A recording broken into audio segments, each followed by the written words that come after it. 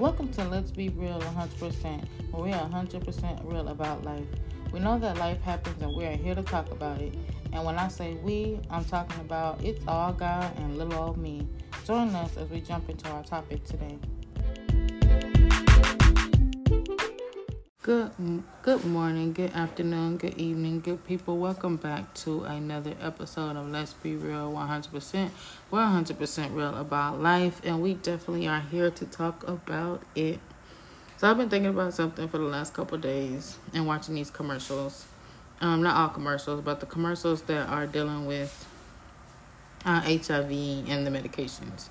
A lot of the advertisement, the medication, okay, you're advertising the medication. Yes, there are drugs that are out there to help, HIV patients and things like that to get better. But when you advertise it, I feel like HIV is based off, for them, is a gay drug. Because every time you turn around, the commercials have usual, a gay couple or a transgender couple or whatever, in the LGBTQ, ABCDFG community, all of those, the whole alphabet is set up somewhere in there. But it's not always about being gay when you have HIV. There are women out there and also men out there who have been diagnosed based on either someone not telling them they were HIV positive and they had contracted it from them. Either it could be from a drug use, of sharing of needles. It could be a blood transfusion gone wrong, anything can happen. It's not just based off of, same-sex relationships. Even though that's a lot of it, it's not all of that. And I wish they would advertise that in a different way. I've seen like maybe one or two couples that are men and women or whatever, and that one of the significant others is HIV positive and the other one is not, and how they're talking about how they still do life together. HIV is just a part of it. And, we need more of that. So I would love to try to figure out how that is possible. Even with the advocacy programs, a lot of those, again, are based off of gay rights and pride and all this other stuff. And it's not that I'm coming against it. I'm not. I really am not. I mean, we know God hates, he didn't create it to be man on man and woman on woman. I've learned that growing up, and I learned it in the Bible when he made Adam and Eve, and they made them to be fruitful and multiply. And we know that 2 men can multiply and 2 women cannot multiply. And it's not right before God's eyes. We know those things. I'm learning that still as of today, because, it's not an overnight deliverance, unfortunately. But I thank God for his deliverance power. I thank God for him delivering me. But anyway, that's not here. That's not the whole thing of the story. So, but I just know that I'm there. But I believe God, So, but anyway, it's not, for me, HIV it's just been dummied down to being, a gay thing, and it's really not. It's not a death sentence, thank God, because God is the author and the finisher of our faith. We know that this sickness is not unto death. We know that God will get the glory out of it all. We also know that technology and medication in the pharmaceutical world has come a long way. And I believe that God has his hands on the doctors and the researchers that are there, that are doing their part on on trying to truly cure, certain things, or trying to, um,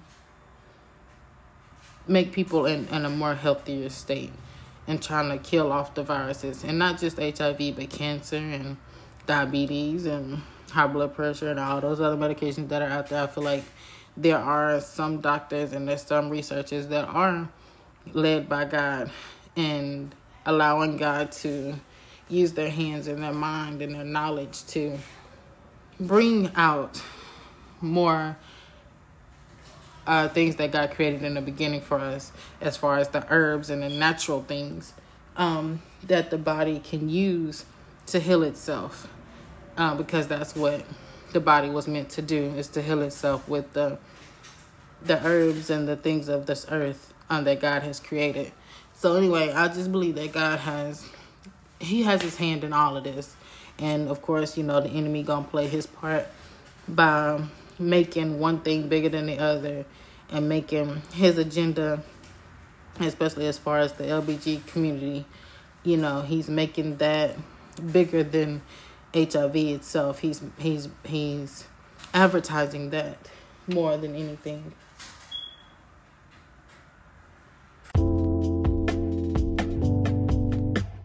Sorry about that quick break. But yeah, it's a lot that's not been really explained, and I feel like again, like I said, the enemy is making gay pride and all of that bigger than the actual disease, because they're even making it to where it's okay to be again, like I said, it's all advertising and gay, but they have the drug that will prevent you from having HIV. So it's like it's okay, and if you ever catch it, the drug is there. You're already on a drug that's going to help you stay undetectable. And I feel like that's crazy. I mean, it's there. I mean, it has to be done. But again, like I said, the advertisement is wrong, and I feel like they need more people that are like me and all the other women and men that are out there who did not catch it by, same-sex marriages or same-sex relationships or whatever. People that are actually living, a different lifestyle, as far as, being married to the opposite sex, like a man to a woman and a woman to a man. And I feel like they should advertise that more. And also just to say that, again, it's more than just, in the gay community. It's more popular than what is being advertised or what has been told, because it's not a very popular conversation. It's not, vocalized in our health classes like they used to do back in the day when we were in school. I don't know what they're talking about nowadays. They're just talking about just having sex and having condoms. That's all they're talking about. And again, like I said before, I think I was told by my sister that they have this book, and it's of course it's the bestseller. Of course it is. Why wouldn't it be? You know what I mean? Duh. It's about having sex with a young child. They got crazy positions and pictures and just, oh my God, it's quite disturbing stuff in this book. And this is what they want in the schools. They done dropped the Bible, and they want these kind of books in the schools. It's disturbing. It's quite disturbing when you think about it. But even with that, even on these YouTube videos, they're placing it in there. They're mixing it up with all the innocent stuff that's supposed to be innocent. They're mixing it in there, whether it's a kiss here or something there. Then they sliding in kid porn and all that stuff. It's just crazy. I mean, I think this whole thing is going in the wrong direction, and I just don't get it. I really don't get it. But he can tell it's been on my mind. It's definitely been on my mind. And I've tried, I'm working. I want to be an advocate, I want to be able to, go out and, talk to people and get them to truly understand what it is to be in a relationship with, the right being, especially with God. Because only God can fix this whole tangled up entanglement that this world has got going on. And the enemy is sitting back and enjoying this, man. Like, oh my goodness. Oh, it's just a lot. And every time I see something that's just off, I immediately pray. Like, I really do. Because if God has given you another day, if God has graced you to breathe, there's another chance. You know what I mean? Like, his grace and his mercy is so available. Like, God's grace is amazing. Even when we feel like there's no hope, there's no way we can get out of this, God has a way of reaching that one, and grabbing their attention. And that's why I feel like I want to, go more and advocate for those people, the ones that are lost. And not just the HIV community, but, people that have gone through a lot of stuff and don't really know how to open up and talk about it. So, yeah, I don't know how I got onto the medication part and end up on a whole nother topic. That's what happens when your mind is really just going. But truly, I pray for everyone out there who is really, truly struggling with something that they don't know how to talk about or feel uncomfortable talking to people about, and they feel like they're going to be judged and, and not welcomed in any area. So I truly pray for you all that,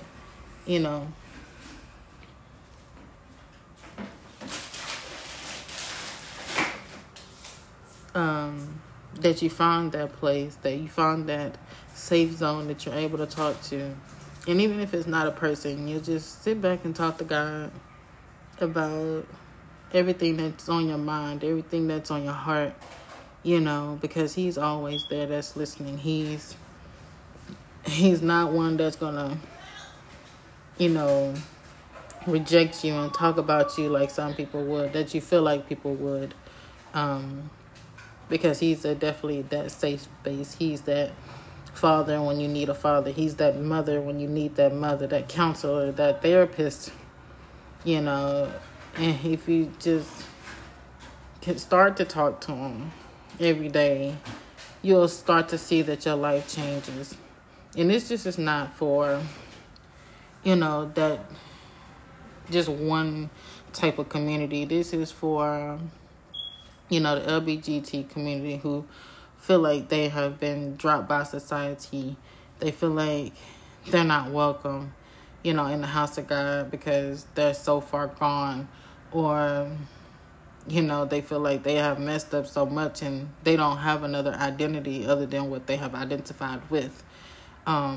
This is for, that woman who is depressed and stressed out and not knowing what direction to go in. You're literally living off a puff, a drop in the gas tank kind of thing. And you're stretching it as much as you can, but it doesn't go that far. And this is also for that man who don't understand his identity, don't know his masculinity, who has also dealt with depression and, being dropped by society. No matter what color you are, it's not always about black people. All the other races, they have their issues as well. We have just made one bigger than the other. But we're all the same race. We all have, red blood running through our veins, whether we're a child of God or not. But anyway, I just feel like there's so many people that's out there who don't really have a safe space. But I trust me and believe that if you start to talk to God, I promise you, He will lead you. He will lead somebody to you, or He will have an encounter with you some way, somehow, through a person, through an angel, through something. He'll encounter with you, and He'll let you know that He is still there. We have to see God while He is still near, because there's going to be a time and day where things are going to get real dark, and we have to know that we have God in our hearts, and know we have the Holy Spirit to keep our minds, and because the enemy is truly walking through this earth seeking who he can destroy. And I feel like those are the kind of people that he's going to go for. And even if you feel like he's not going for you, that means he already has you, and there's still hope. There's still a way out. Because God is still God, and He's going to always be God. At the end of the day, in the beginning, now in the end, He's going to be God. So I just pray that you take the time and you gain that relationship with God. You just start talking to Him. Like, that's all it takes, is to talk to Him in your car, in the shower, while you're cleaning, while you're working. 5 minutes here, 10 minutes there. 5 minutes there, 5 minutes can turn into a whole hour, because you're really just having this conversation. And you're letting things out more than ever.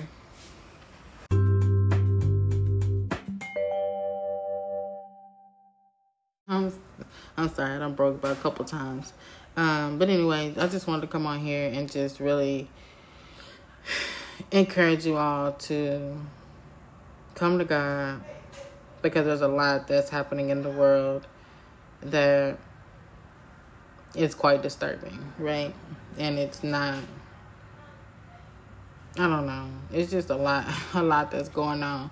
My main purpose, honestly, was just to come on and just let y'all know that, HIV isn't a gay disease.